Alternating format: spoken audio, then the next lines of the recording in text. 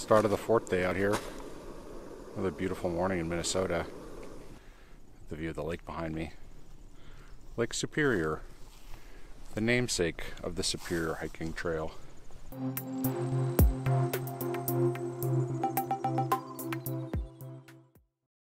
Had to cut a little short yesterday. Had that detour around this washed out bridge. Kind of put us a few miles short, so might be a long one today.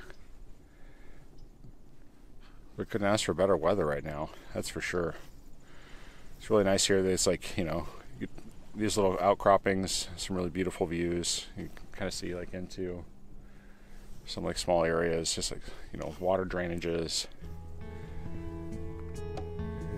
Kind of get a view of the fall colors coming in.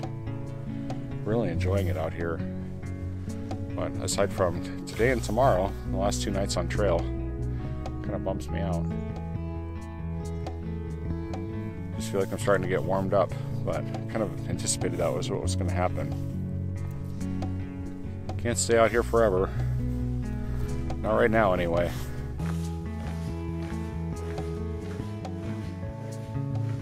Starting to come up on Beaver Creek.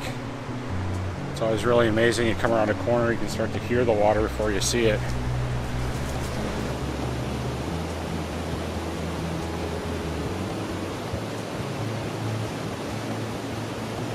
Across that Beaver Bridge, got spit out onto this road walk.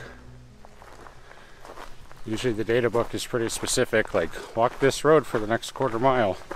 I was real confused. Just held the data book up into the sun. Hopefully it was going to charge or update or something. Nothing really happened. But there were a couple of like other people walking on the road. They didn't give me any information because I didn't ask. It did give me some reassurance that hopefully I'm on the right path. Look, a duck pond. How lovely. It's a couple more hours of daylight here on day 4. Had to make a slight logistical adjustment to how far we were hiking today. You know, this trail is pretty tough. You know, it's really unassuming. You kind of see behind me. You know, it's just really rocky, really rooty, very muddy. Very rarely is it just kind of like a nice cruiser flat section. So the going's been really slow. You know, and that's alright. Just have to make some adjustments. You know, a lot of time this hiking is just about making adjustments. You know, sometimes I gotta adjust my pack, adjust my shoes, adjust what I'm eating. Might run out of food, but if I bonk out on the last day, it'll be alright. I know there's probably some fast food to go crush, you know, not too far. You know, sometimes gotta body glide the parts of the body that need a little bit of love. Slowing down, speeding up. Sometimes you gotta eat a little more than you were planning, sometimes a little less. Sometimes taking water. I don't know if that's what it's really tough about everything. It's just like, can't be really rigid, can't be really fixed.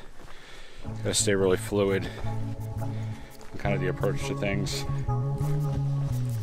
Otherwise, it's just like, yeah, you approach things with too much rigidity. Probably end up getting frustrated, maybe demoralized.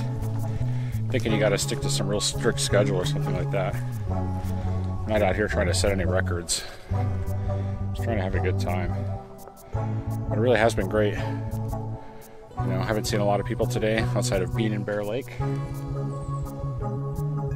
Just enjoying the rest of the day.